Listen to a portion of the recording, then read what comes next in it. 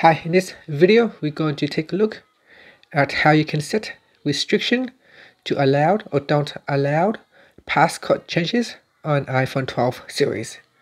So first let's go back to the home screen by swiping up at the bottom of the screen.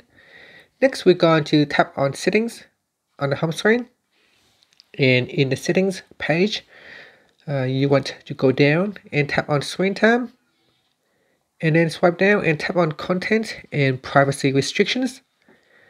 Then swipe down again and tap on passcode changes.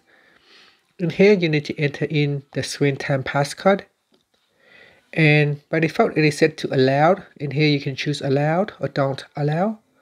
Select one of the options. If you choose allowed, then other people can make changes to the passcode.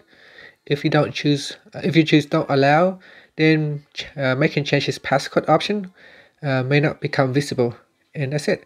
And finally you can tap on the back key to go back into your settings.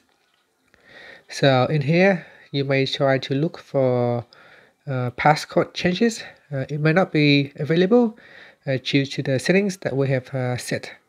So if I try to search for passcode,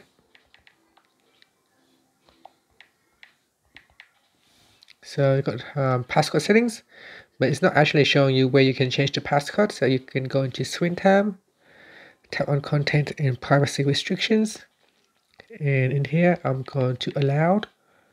So choose allowed, and I go back in here, and you can see if I turn on allow passcode changes, then Face ID and passcode options becomes available again. And that's it. So if you happen to do not have access to this option, Face ID and passcode, it could be because a restriction in screen time has caused the features to become invisible or hidden. And that's it. Thank you for watching this video.